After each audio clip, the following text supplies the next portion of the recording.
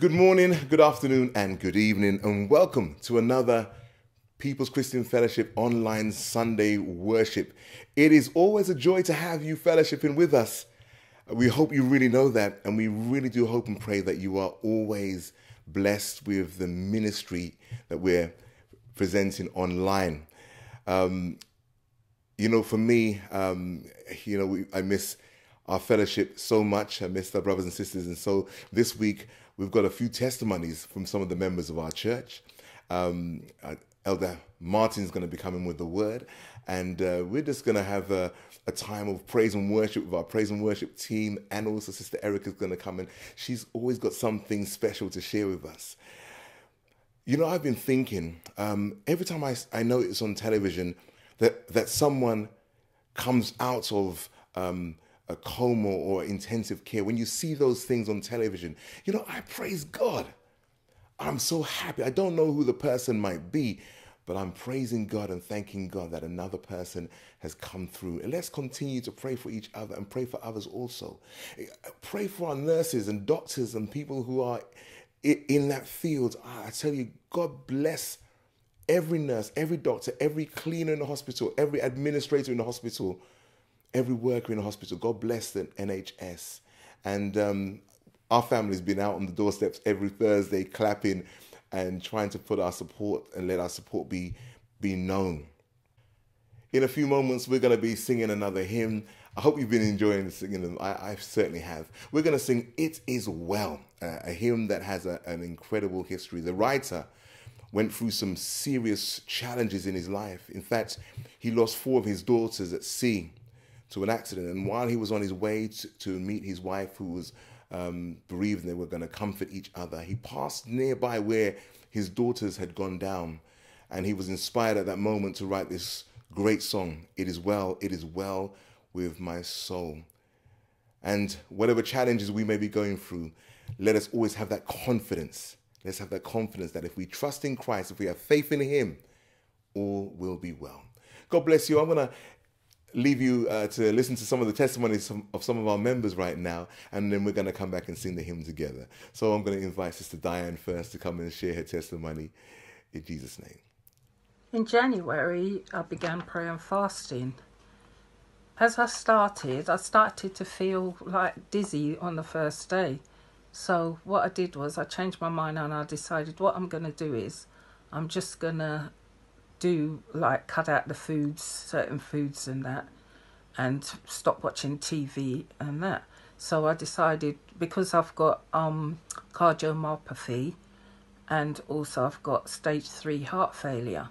I take a lot of tablets for that, which I've been diagnosed with cardiomyopathy since 2003. And in the past 2 years, they said to me that, I didn't have long to live. But, by God's grace and mercies, I'm still here. But I thought what I'm going to do is, last year I had a really rough year because I fell and dislocated my shoulder. So what I decided I was going to do this year was to really take everything to the Lord and pray, and also give him thanks that he still brought me through. Anyway, what happened was, after the 3rd day, I was feeling a bit faint, so I decided to lie down. So as I lay down, I laid on my left side. Suddenly, on my right side, I heard this deep whisper in my ears, and it sounded like a man. And I thought, and the voice just said power. And also, there was a slight touch, and it felt like a tongue touched my ears. When I came to, I just looked up, and I couldn't see anyone. So I thought, that's strange. Maybe there's something else that's going to be said to me. Anyway, after a little while, I got up and I thought, let me get my Bible out. So I did get my Bible out, and I opened it up, and it went straight to 2 Chronicles 32. And I've never ever read this before. So when I looked down, my eyes was directed to 24, verses 24 to 26. And it talks about Hezekiah being sick and near to death, like me. He spoke to the Lord, and he gave him a sign. It talks about Hezekiah not repaying according to the favour God shows him. So God sends his wrath on Hezekiah, Judah and Jerusalem. Then Hezekiah and Judah and Jerusalem, they then go and repent and God's wrath left them. I also read 1 Peter 5:11, which says all power belongs to God now and forever, which it does. All power does belong to God, and it's up to him to decide on all things. We can't change anything, only God can. We just have to acknowledge God, repent, and he will do the rest. Proverbs 3:5-6 says that we have to trust in the Lord with all our heart and lean not on our own understanding. In all our ways we must acknowledge him, and he will direct our paths. I also love this song by Andre Crouch. Andre Crouch was a man, he's not alive now, but he had issues with his heart as well. And I believe this was when he actually wrote this song. But I'm not sure, I just know that he sang it and he said it meant a lot to him. And what it says is through it all, I've learned to trust in Jesus, I've learned to trust in God. And it goes on and it says, I've learned to depend upon his word, and it goes on with quite a lot more. And it just sums up my life, this whole song. And I began to think that maybe I should use my God-given power through the Holy Spirit to build others up, to win souls for the Lord, to do good, and to encourage others, showing love as God loved us. Also, I know that God has kept me. Like I said, they said 2 years ago that I didn't have long to live. But you see, God has kept me. No one can decide but God whether I live or die. So what I do is each day I just give him all the honour, the praise and the glory that he's kept me and brought me through. Amen. Father God, thank you. I thank you. I thank you. I must say this, in 2018, I was ill. I had pneumonia. And I was very ill. The doctor said to me to my sister, she's very ill, but she's healthy. And she couldn't understand what he meant. But you see, God was there with me. He was keeping me. And I get through. I was in the hospital for a few weeks. And I came out. But ever since then, I never feel myself. And last year, the same thing happened again. I didn't have pneumonia, but the same sickness take me again last year. And then from one thing to the other, from about August, September, in November I should have a knee operation. And I didn't have it. I was to cancel it because I couldn't stand up. I was doing the right knee and the left knee, I couldn't stand on it. So I had to cancel. And they put it off for 6 months. And this year now, when I should review again to have it done, this corona started. But thank God, God helped me and have people around me that looking after me, doing like a bit of shopping for me. My friends, them across the way, they shop for me that I don't have to go out the street. And I thank them. I praise them. I thank God for them. I ask God to give them the strength and give me the strength to cope with what is going on around me. And even my church brothers and sisters, my church family, they are so much in touch. You know, sometimes 3 times a day, somebody from church call me to find out how I'm doing. If I'm all right, if I have things to eat, if I have shopping. I tell them yes. You know, and even when I feeling down sometime and a call come through, I just feel happy again to know that my church brothers, them, my church family care so much that they keep phoning to find out how I am. And whatever we do or say, just put our trust in the Lord and have faith and believe in him, because without him we are nothing and we can do nothing. And I just thank him for my life, for salvation, for health and strength. I thank him for every many blessings that he bestows upon me. In Jesus' holy name we pray. Amen. Hello everyone. I just wanted to share something that I feel as though God has laid on my heart. And that has been through this whole quarantine time. As at the start of this quarantine, I was very booked and busy on trying to just complete all my coursework. And so I was focusing on my time and energy on just, making sure it's good. And I complete it within the deadline. And, finally I can say, thank you God that I finally finished my coursework. So, all that weight has just definitely been lifted off my shoulder. But in my spare time, I've been, making sure that I build a closer relationship with God. And so this consists of praying and, reading God's word and studying God's word and just, doing daily devotions as well. And one of the daily devotions that I read on was about worrying.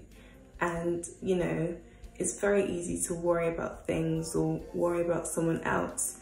And, the man quoted something that I'm going to read in a minute. And what he said, really hit me. And I was like, wow, I shouldn't actually have to worry. And what he said was, worry is a sin of distrusting the promises and power of God. And, I thought to myself, I shouldn't actually have to worry all the time or be concerned all the time, and that God has always got us in his hands, and, he'll never leave you, never forsake you. He's always, gonna help you whenever you feel down or whenever you feel stressed. He's always got us. And what the man gave a great idea about was having a God box. And what the God box symbolizes is all the worries and concerns that you may have. It can be about uni, it can be about college work, it can be about relationships, it can be about, health, marriage, anything that you're worried about. You put all your worries in the God box, and it symbolizes, you passing all your worries onto God in this God box. And, I worry a lot about the future, what the future may hold for me, what I want to do towards the future. And so, I put all that worry, all that concern, and I just put it in the God box and I pray about it and, ask God to, reveal what he has planned for me, as I know that, he loves me and he will never leave me or nor forsake me, and that I know that he will never leave or forsake you. I know that God will always guide me to the right path, and I know that he will do the exact same for you. And so I encourage you throughout the day, whenever you get the chance, each day, to just take time out and to read God's word and to just pray and just build that faith with him. And so, I hope you're blessed by this. Have a good day.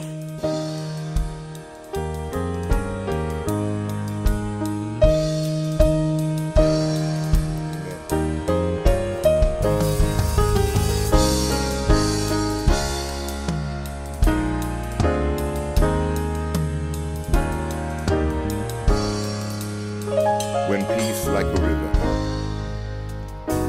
When peace like a river attendeth my way, when sorrows like sea billows roll, Whatever my lot,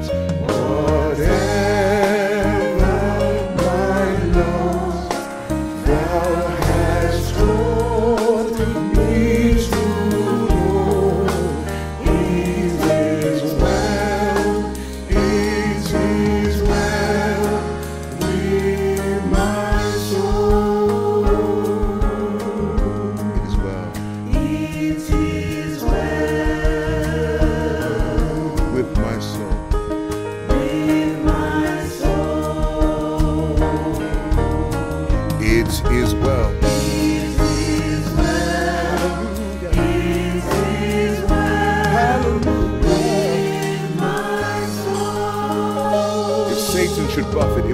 trials should come.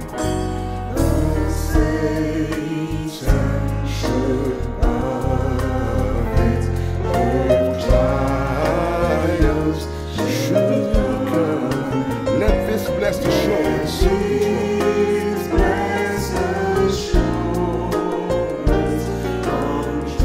and here it is right now. Here it is right now. That Christ has regarded my helpless estate and has shed Hallelujah. Hallelujah. Thank you, Lord. Thank you for salvation. We're going to sing the third verse right now. My sin, oh, yes, Lord.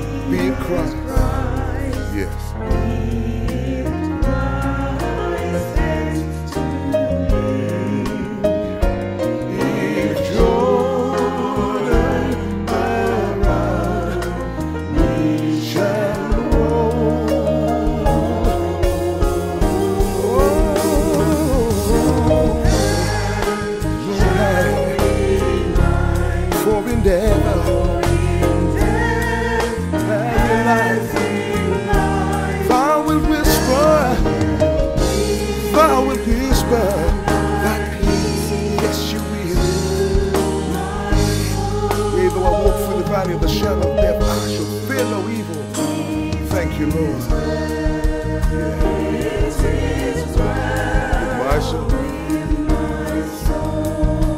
With my soul. Oh, it is well. It is well, yeah. With my soul. Verse 5.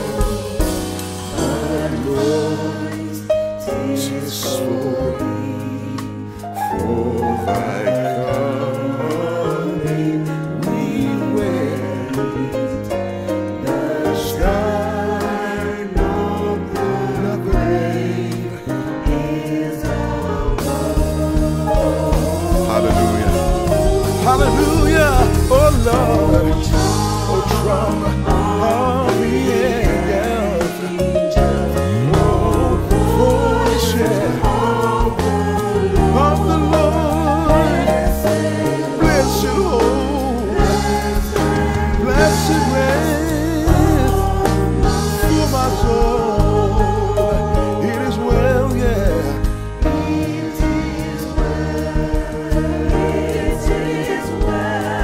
My soul, of the assurance in your word.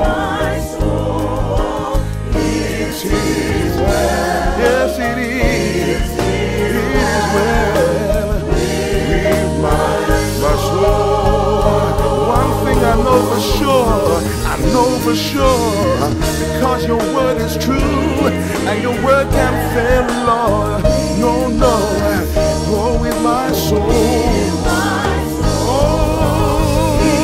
Yeah, it is well. It is well with my soul. Yes, it is. Oh, yes, it is. It is well, oh Lord.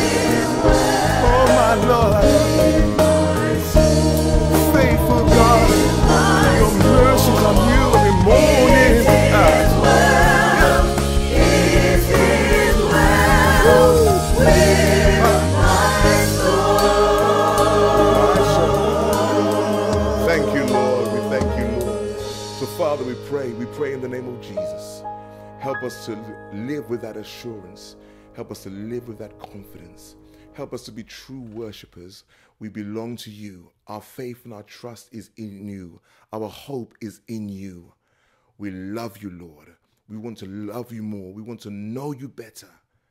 Thank you for salvation. And for those of us who are uncertain, help us to work out our salvation that you've blessed us with, Lord, with fear and with trembling. We thank you, Lord. Thank you, thank you, thank you. We just give you praise. We give you glory, Lord, for you're worthy of the praise from the rising of the sun to the going down of the same. Lord, you're worthy. Thank you for your word. Thank you, Lord. Thank you for your promise. In Jesus' name, amen.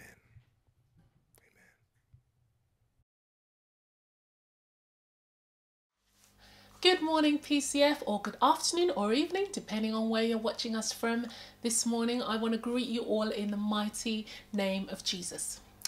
Let's start with the birthday. So if you are celebrating your birthday this week, we want to wish you a wonderful day. Have a great time celebrating. And if it's your anniversary, we pray God's blessing on your marriage. Thank God for seeing you through another year, and we pray that you will have a great day celebrating together. Now, I'm not sure about you, but I feel like our world is in need of healing. We're not just dealing with this global pandemic known as the coronavirus, but there are so many painful things happening in our world, and we need God. We need God more than ever. Now, if you've been watching the news this week or you've been on your social media, you would have seen the heartbreaking and devastating scenes of racial injustice. And it's not just in America. These things are happening all over the world. And it's not just racial. Every day, thousands of Christians are martyred. They lose their lives. Why? Because of their faith, because they profess the name of Jesus Christ. There are people that lose their jobs, nurses, doctors, care workers, who perhaps thought about comforting someone by praying for them and as a result lost their jobs. Or by someone sharing their faith in their workplace, they had to go through some sort of disciplinary. All of these things happen every day. We're just not privy to recordings of them. There are different scales, and more than ever, we need God. We need God. Now, I believe that God wants us to speak out against these things.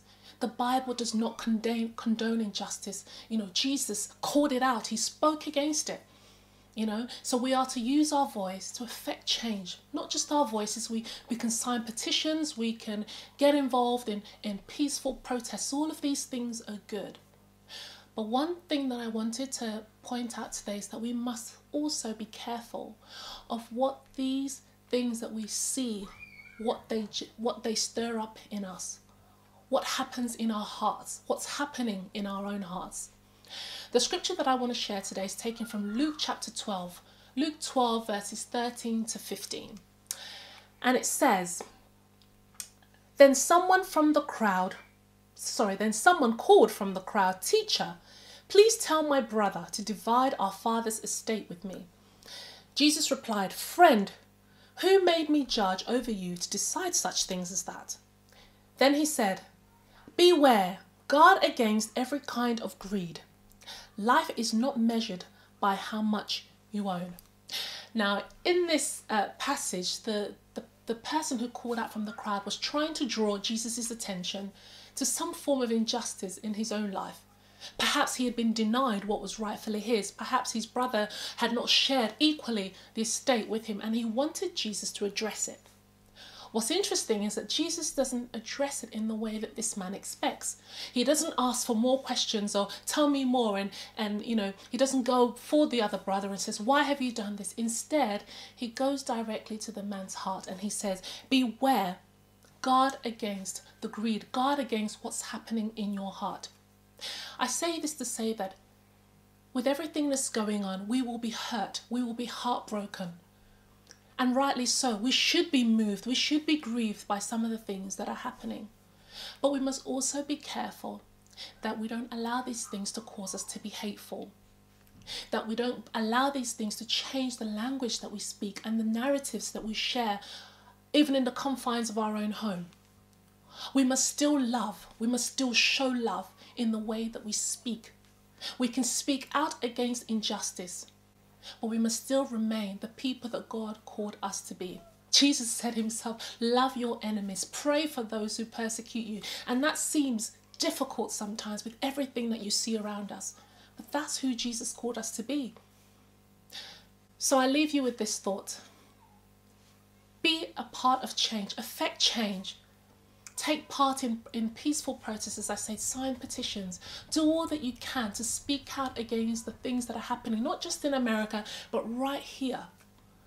But just be careful also, be aware of some of the things that it may stir up in you. I pray that God blesses this word and that you find something encouraging from it. Now for the notices. So last week, Pastor David mentioned the Pentecost celebration. So Prayer Haringey will be hosting their very first online service to celebrate Pentecost. And actually that's taking place today at 6:30. The service will be streamed from 6:30 and you can search under Prayer Haringey via Facebook or YouTube and you'll be able to join in. So please remember that 6:30 this evening, let's celebrate Pentecost together. Just search under Prayer Haringey and you will be able to access the service.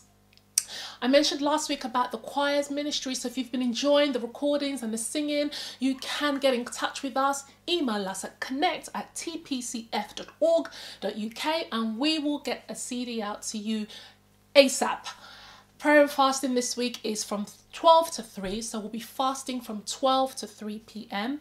and then at 7 p.m. we will have prayer meeting as usual. Don't forget to click on our website, have a look at the donate page. We thank you. I say it every week and I will continue to say it. We thank you all for the many ways that you've continued to support this ministry, even in light of the circumstances. So on behalf of our leaders, we want to say thank you. Visit the donate page and you can see how you can continue to support us. And finally, please continue to connect with your respective groups. So the young people, the men's, the women's, contact the department leaders of each group and find out how you can stay connected. I know that the Illuminate group still meet on a Thursday via Zoom and the young people still meet on a Friday via Zoom. So please get in touch with your department leader and find out how you can stay connected. It's important that we try and stay connected in these times. I believe that's all the notices for this week. Finally, if you have a testimony and something you want to share, remember that website, connect@tpcf.org.uk. Or if you just want some prayer, you want someone to stand with you, you can also email us and somebody will get in touch with you. That's all from me this week. Have a good week. Please look after yourself. Stay safe. May God bless you. Take care.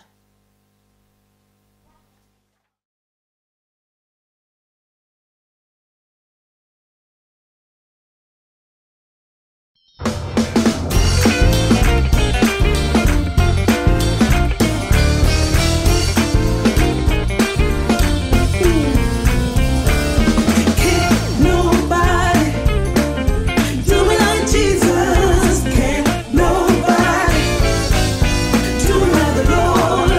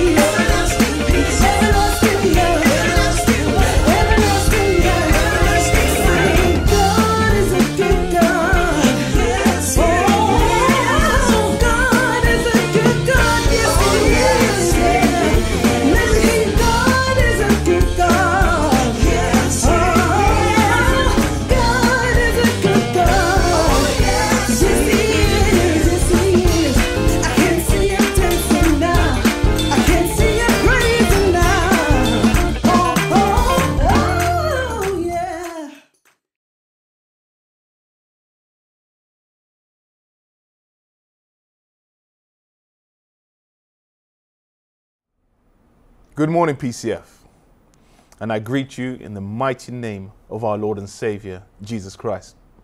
It is great to be here on this Sunday morning, just seeking the face of God. Please join me as we seek God's word together.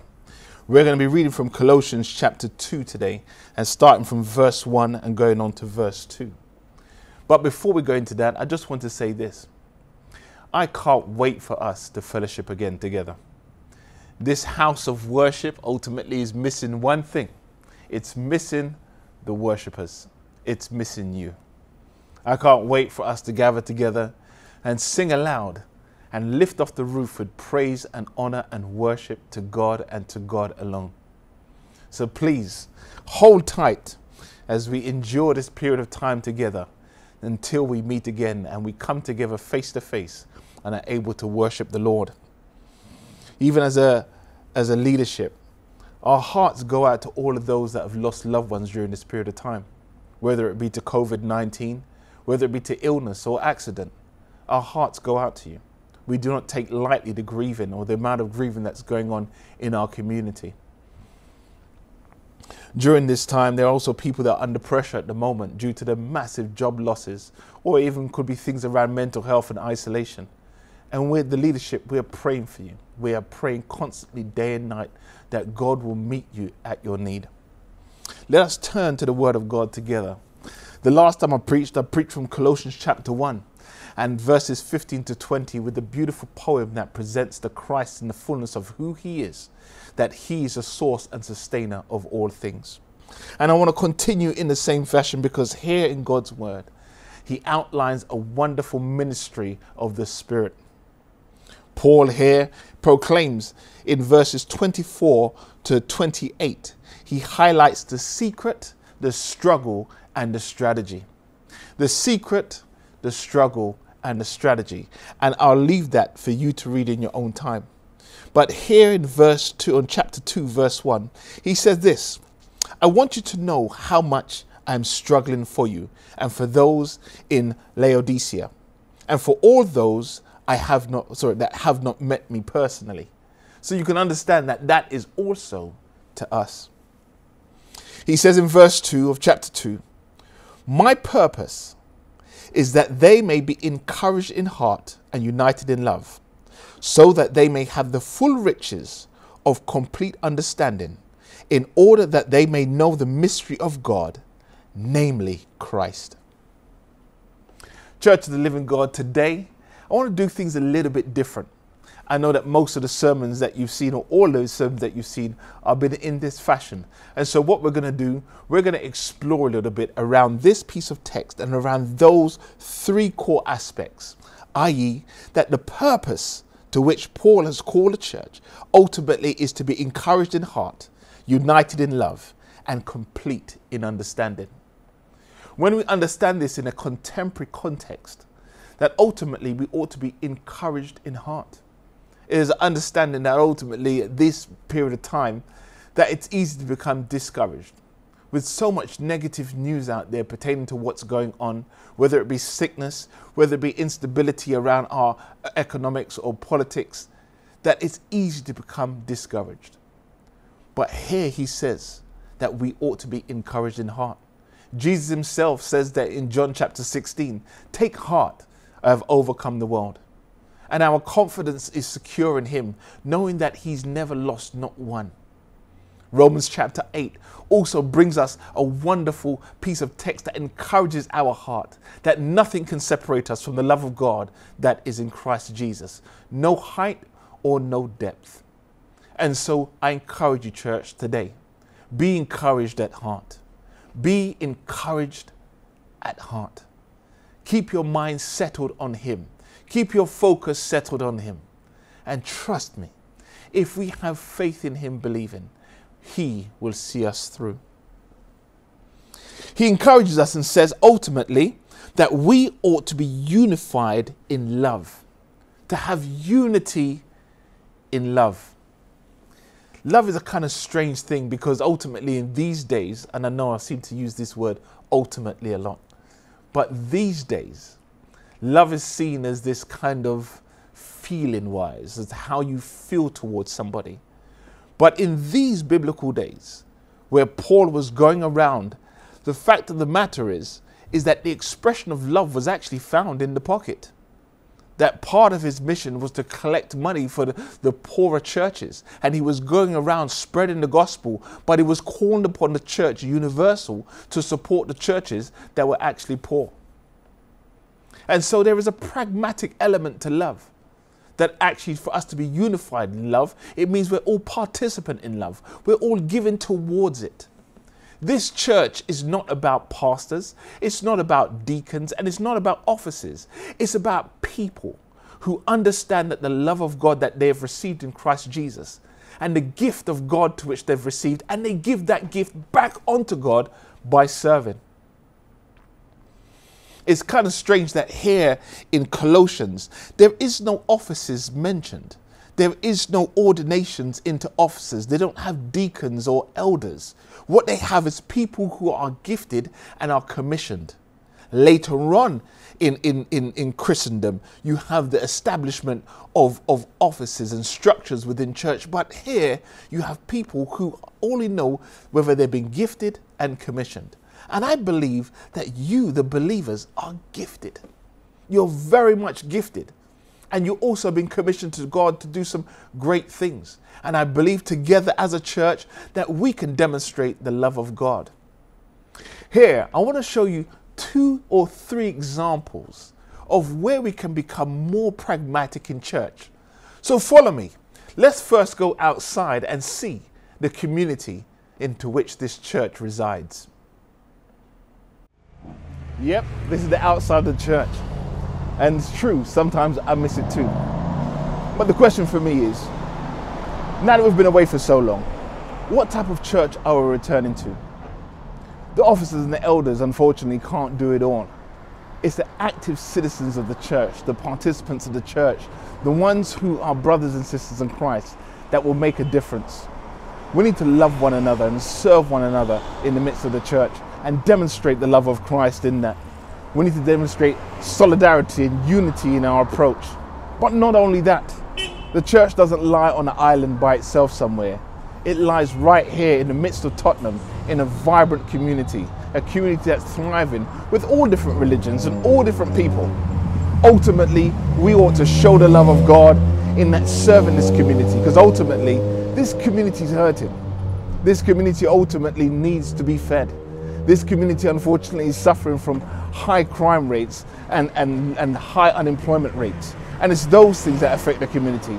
How much more so should we, the church, demonstrate the love of God in this community? So you see that the main question is who are we going to become as a church? Especially in the light of that the church resides in a wonderful community, but a community that has some great needs.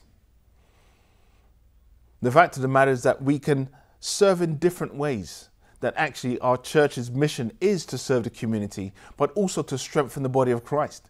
In order to strengthen the body of Christ, we need people to participate in the things related to church. Here, I'll give you 2 pragmatic examples in ways in which you can serve at church. So here, follow me upstairs. Every time I come up here, it seems strange. At the moment, we're stacking chairs in here to accommodate the food bank. But the reality of the matter, I yearn to hear the sound of children learning in this environment, whether it be church service for young people or Sunday school, just the vibrant noise of young people making noise, asking questions and singing. But the fact of the matter is, as much as we want the young people to be up here, we need adults. We need people who are going to volunteer their time in order to minister to the young children. It could be the smallest of things, like preparing the biscuits in the kitchen. Or it could be that you're teaching the young person biblical truths. But the fact of the matter is this: what type of church are we returning to? Are we returning to where we have to beg and plead for people to work with young people? Or should we have a long list of people who desire to input into the lives of these young people? I'm one of those people that came to PCF when I was young. And if it were not for those mothers, those persons who volunteered to drive the minibus, where would I be? But it was those people that helped shape the life. It was those people that planted the seed in my life that actually, after turning away and going and doing my own thing, about the age of 20, I heard the call of God upon my life. And so I asked myself the question again, what type of church are we returning to? We need to love one another, and we need to demonstrate that love in a pragmatic way, in our giving of our time and our resources and our talents. This place here, this is the heart of ministry. Now, in as much as I truly believe in that there's an area in church that's thinly veiled between heaven and earth, and sometimes you feel the presence of the Lord, there is something about the anointing that happens in this place. And it's kind of strange that actually, this is my favorite place. Sometimes maybe for the wrong reasons, say no more. But the fact of the matter is this, church, ultimately, people need to eat. And this in and of itself is a ministry within itself. And I'm telling you, to serve within this ministry is an honor and a privilege. But the matter of fact is that we need people, and we always need people to serve. And it is a blessing to serve.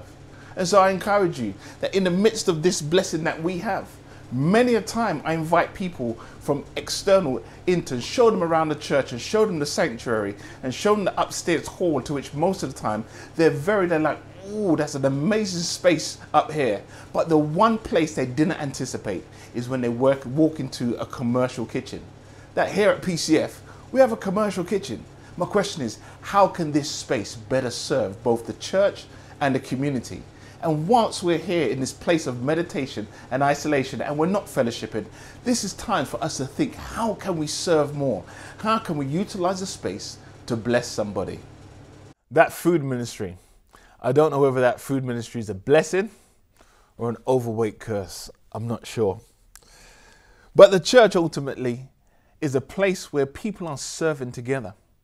It's not just about leadership, the deacons and the elders. It's about everybody participating together. And the central question is, when we come back as a people, whom are we coming as? Are we coming as ones that will just let other people do the work? Or are we coming as ones that will serve? There's a reality that exists, and actually that this church right now, it serves as two central functions. It serves as a place where the word is preached, and it serves as a place that serves others. Here, I'll give you the example. Right now, the church ultimately, it serves almost like a studio. And as you can see, what's missing here is you, the congregation, the people in the seats, the people worshiping. And ultimately, the sanctuary serves as a storage for the food bank. We've moved it downstairs because upstairs the food was getting a bit too hot. So we've moved all of the food down here. And every 2 days and 2 days a week, the food bank runs from inside church. It's quite ironic at present that the two central purposes that we have to spread the gospel and to serve the community are actually happening right here. That the preaching is happening every single week from here in the sanctuary, and ultimately the food is being served from here in the sanctuary. But the one thing that all of these ministries need is people. It's people like you that the ministries need to survive in order to thrive. Here in the text, Paul identifies three things. Number one, that we may be encouraged at heart, unified in love, and third, that we be complete in understanding. And the understanding is projected towards the Christ, this mystery of God that has been revealed in whom he is. And we are the worshippers of God through Christ Jesus. Now, it's once said that whoever you worship is whoever you become. And so I'm praying that we become more like Christ, not just in serving God in worship, but ultimately in serving God in loving one another. When we return, what type of church are we returning? I believe that we are submerged at the moment, like in baptism, that we are submerged at the moment at church. We're going through a time like no other time in church history, where we've been apart for so long, scattered in our own individual homes, worshiping and praying still, but not in corporate worship together face to face. But out of the submerging, just like baptism, there is an emerging. There is a coming forth. And I'm praying that we come forth as new, as refreshed, as revived, as ones that are energized in the Spirit, desiring to serve God continuously. That the ministries within this church will thrive, that will have oversubscription when we need persons to volunteer, whether it be in the kitchen, in cleaning, in teaching, that there'll be too many people coming forward that we have to turn away rather than having to beg for people to come. That we all have had time to stop and reflect on the things pertaining to God, to get new perspectives on lives, to get new perspectives on what is important. And that has produced in us a willingness, a desire to serve God. Church of the Living God, please join me in prayer as we close, as we reflect upon this word. Most gracious and eternal Father, first and foremost, we acknowledge who you are, that you are sovereign King over all creation. We thank you, Father, for the secret, the struggle, and the strategy.